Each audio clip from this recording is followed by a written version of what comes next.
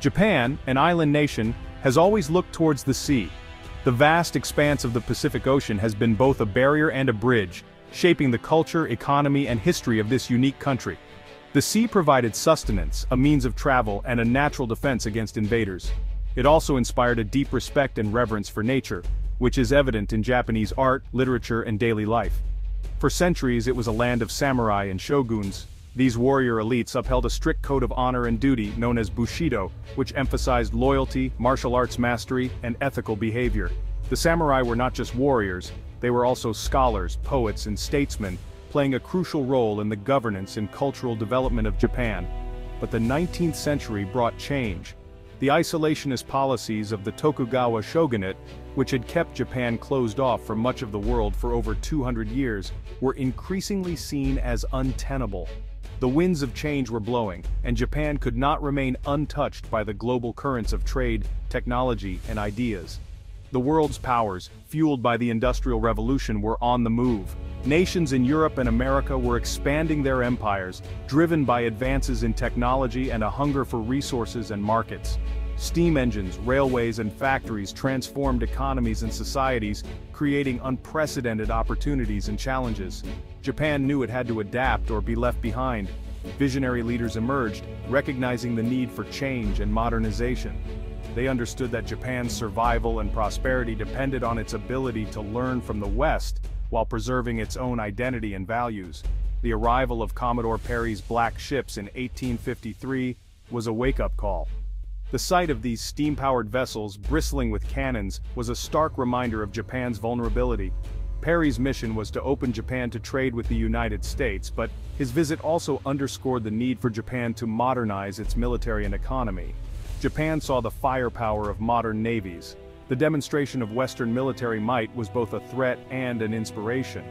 It highlighted the technological gap that Japan needed to bridge if it was to defend its sovereignty and assert its place in the world. It was a turning point. The encounter with Perry's fleet catalyzed a period of intense reflection and debate within Japan.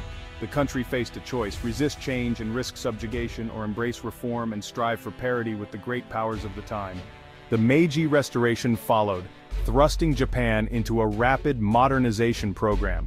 In 1868, the Meiji Emperor ascended to the throne, marking the end of the shogunate and the beginning of a new era.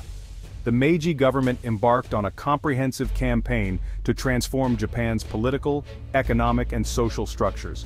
The goal: become a powerful, industrialized nation capable of competing on the world stage. This meant building infrastructure, adopting new technologies, and fostering industrial growth. Factories sprang up, railways crisscrossed the land, and education systems were overhauled to produce a skilled workforce. This meant building a strong military, especially a powerful navy. Japan's leaders understood that a modern navy was essential for protecting its interests and projecting power. They invested heavily in shipbuilding and naval training, drawing on the expertise of foreign advisors and the latest technological advancements. Japan studied the world's best, incorporating the latest technologies into its own designs. Japanese engineers and shipbuilders traveled abroad to learn from their counterparts in Britain, the United States, and other leading naval powers. They brought back knowledge and skills that would be crucial in developing Japan's own naval capabilities. Shipyards hummed with activity, launching battleships and cruisers. These massive vessels, equipped with state-of-the-art weaponry and armor, symbolized Japan's growing industrial and military prowess. Each launch was a testament to the nation's determination and ingenuity. But Japan also understood the importance of air power. The early 20th century saw the advent of military aviation, and Japan was quick to recognize its potential. Airplanes could provide reconnaissance, support naval operations, and deliver strategic strikes, making them a critical component of modern warfare. A new generation of aircraft designers emerged, eager to prove their skills. These pioneers were driven by a passion for innovation and a desire to contribute to Japan's national defense. They experimented with different designs, materials, and technologies, laying the groundwork for future advancements. The stage was set for the creation of the Mitsubishi A6M Zero. This iconic fighter plane, known for its agility and firepower, would become a symbol of Japanese engineering excellence. Its development marked the culmination of years of effort and ambition, reflecting Japan's journey from isolation to industrial power. The Japanese military had very specific requirements for its new fighter plane.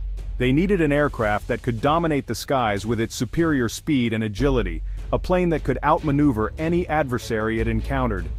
This was not just a matter of preference but a strategic necessity. It had to be fast, maneuverable, and capable of performing complex aerial maneuvers with ease. The ability to quickly change direction and altitude was crucial for dogfights, where split-second decisions could mean the difference between life and death. Additionally, it needed to have a long range. The vast expanse of the Pacific Ocean meant that missions would often require covering great distances without the opportunity to refuel. This was a significant challenge that the designers had to overcome. Japan's island geography meant its planes would often operate over vast distances of open ocean. The ability to travel long distances was not just a tactical advantage but a logistical necessity. The aircraft had to be capable of reaching distant targets and returning safely. A long reach was essential. Without it, the Japanese military would be severely limited in its operational capabilities, unable to project power across the vast Pacific theater. The Mitsubishi team, led by the brilliant engineer Jiro Horikoshi, responded to these stringent requirements with an innovative design. They knew that achieving the desired performance would require thinking outside the box and pushing the boundaries of existing technology. They focused on reducing weight to achieve maximum performance. Every gram mattered, and the team meticulously examined every component to see where weight could be shaved off without compromising the aircraft's structural integrity. The Zero, as it came to be known, used lightweight materials, and even had holes drilled in its structure to shave off precious grams. This attention to detail in weight reduction was unprecedented, and played a crucial role in the aircraft's performance. This single-minded pursuit of performance gave the Zero an unprecedented combination of speed and agility. It could climb faster, turn tighter, and fly longer than any of its contemporaries, making it a formidable opponent in aerial combat.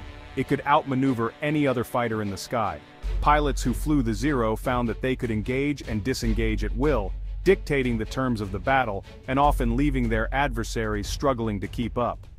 In the early days of the Pacific War, the Zero was virtually untouchable. Its combination of speed, agility, and range allowed it to dominate the skies, giving the Japanese military a significant advantage in the initial stages of the conflict.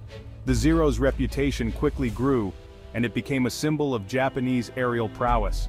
December 7, 1941, Pearl Harbor. The world watched in disbelief as Japanese aircraft wreaked havoc on the U.S. Pacific Fleet. Among the attackers were Zeros, their distinctive red suns emblazoned on their wings. The Zero quickly established air superiority in the Pacific. American and Allied pilots faced a fearsome opponent.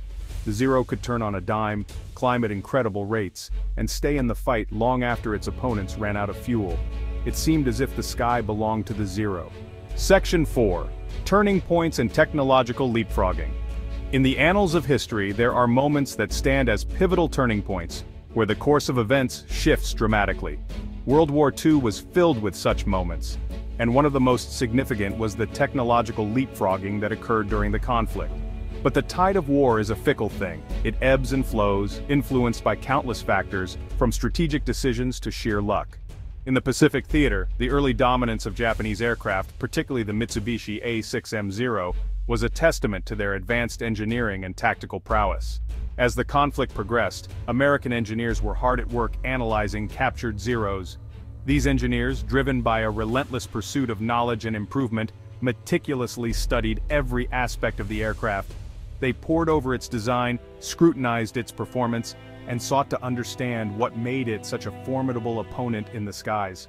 They identified its strengths, but also its weaknesses. The Zero was incredibly agile and had an impressive range, but it wasn't invincible.